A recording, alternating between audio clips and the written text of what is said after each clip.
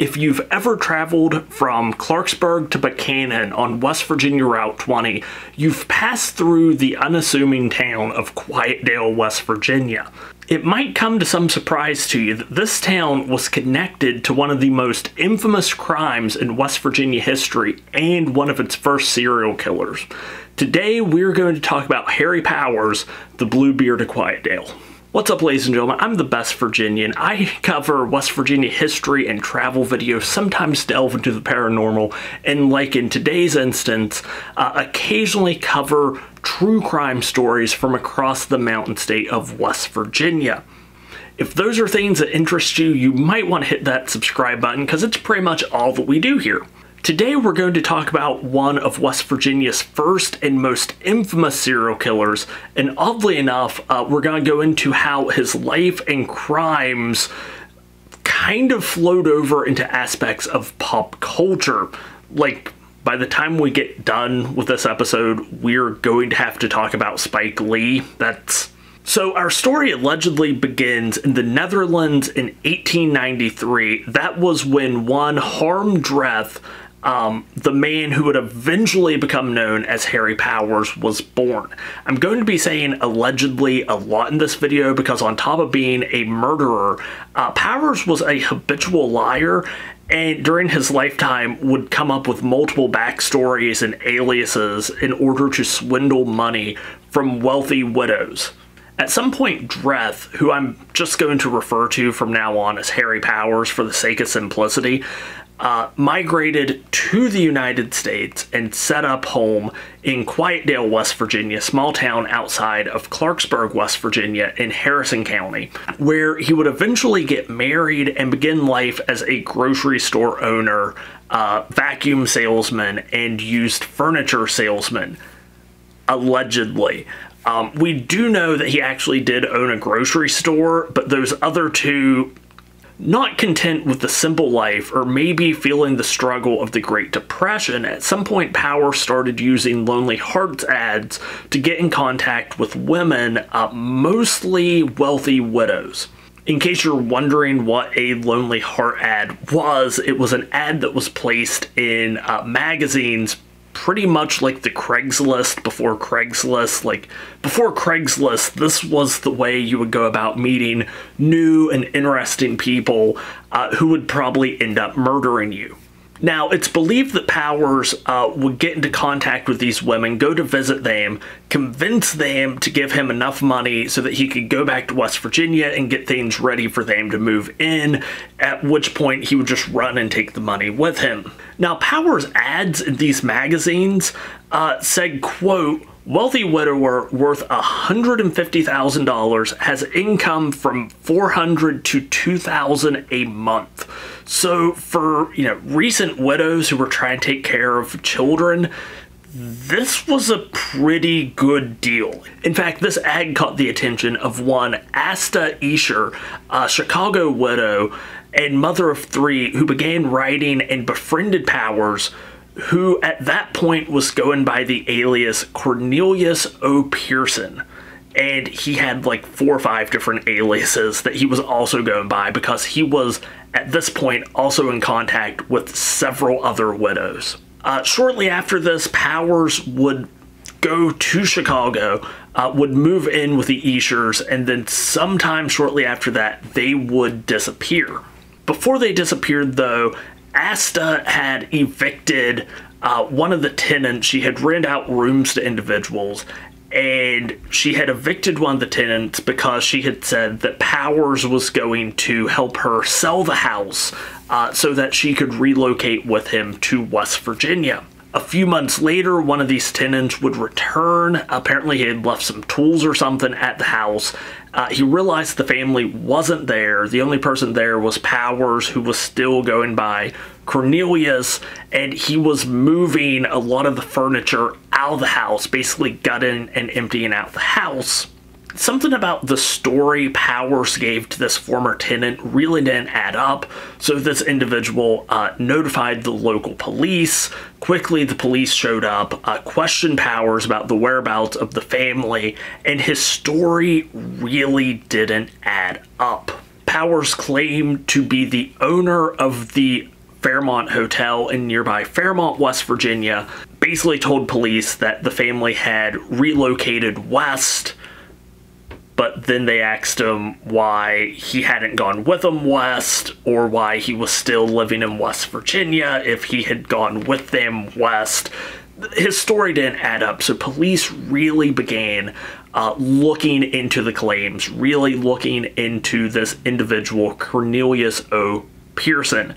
And what they found out was there was no one in Fairmont with this name. In fact, there was really no one in north central West Virginia with this name. Just when police started to think the trail was starting to run cold and they started having their doubts about finding this family, they found a letter with a return address to a farm in Quietdale, a farm that was owned by one Harry Powers.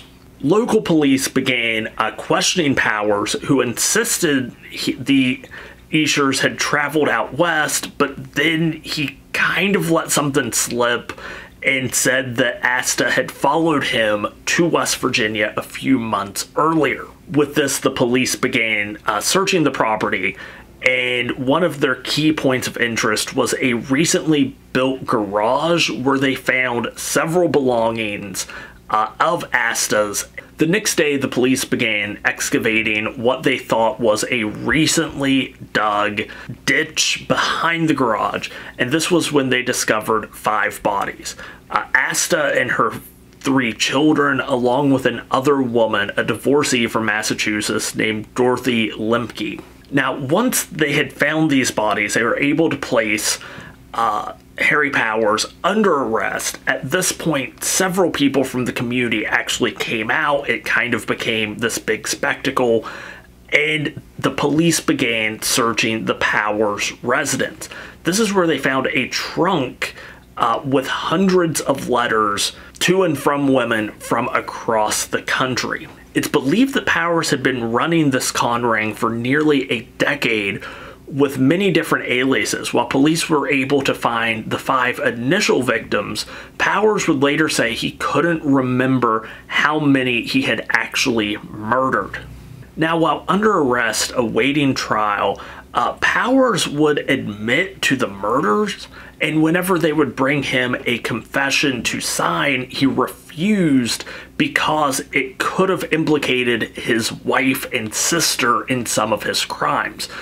When police agreed to remove their names from the confession, he would sign it, and he also expressed concern because of how heavily publicized his crimes was, that he wouldn't be able to get a fair trial in Harrison County. And again, the national newspapers really ran with this story. The Powers residence quickly was renamed the Murder Farm, and in one of those weird kind of historical coincidences, Powers was concerned that his trial would turn into a spectacle.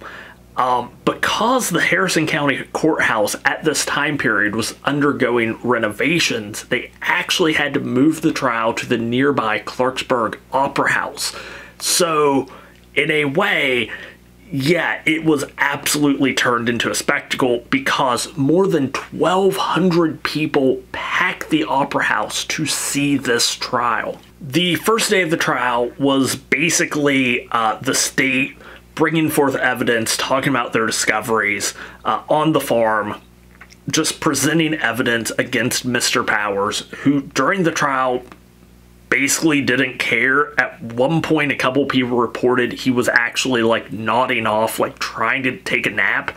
Tensions were so high, and people of Harrison County were so angry after they learned about Powers' crimes that they actually had to relocate Powers from the Clarksburg City Jail to the Harrison County Jail, and there was still a mob that formed outside and tried breaking into the jail to murder Powers. The next day, unlike the first day where he really couldn't care about his trial, He proclaimed his innocence, swore his wife and his miserable marriage drove him into the arms of other women. He claimed that he had only signed the confession after police had brutally beaten him, and again, citing the mob forming outside the Harrison County Jail, claimed that he could not get a fair trial in Harrison County. But it took the jury less than 2 hours to find Powers guilty, and he was sentenced to execution by hanging. While at the West Virginia State Penitentiary, Powers would produce a detailed confession of his crimes, and he would also become a massive opponent for the death penalty, against the death penalty. So even once he was found guilty, he was still trying to get out of being hung. In one account I was able to find, within a couple days of his execution, he was asked how many other victims there were and where their bodies were located, to which he just responded, "You got me on 5, what would another 50 do?"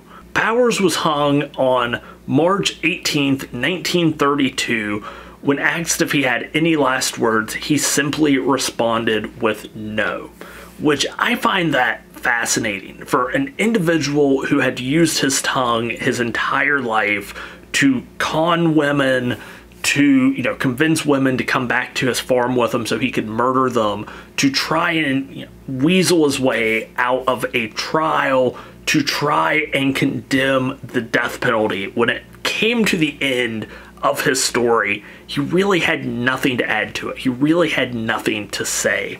And you might be thinking that that's the end of the story of Harry Powers, but it's actually not. Local author Davis Grubb, he was a Moundsville native, would be inspired to base an antagonist for his book, The Night of the Hunter, after Harry Powers. The book would later be turned into a movie that many today regard as a thriller classic. There is a scene in the movie where the antagonist does a monologue about he has love and hate tattooed on his knuckles, and he talks about how that is basically the story of man, this constant struggle between good and evil, love and hate.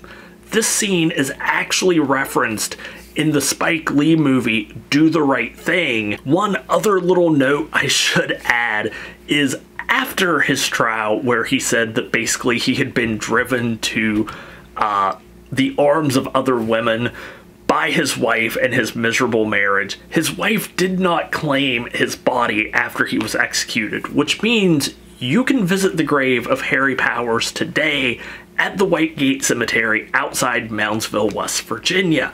Until next time, I hope you enjoyed this video. I like to do these true crime videos from time to time. If they are something you like and appreciate, let me know down below. Leave a like, leave a comment. If you haven't yet, hit that subscribe button. And sharing these videos always helps the channel grow. But until next time, stay wild, stay wonderful, and I'll talk to you later.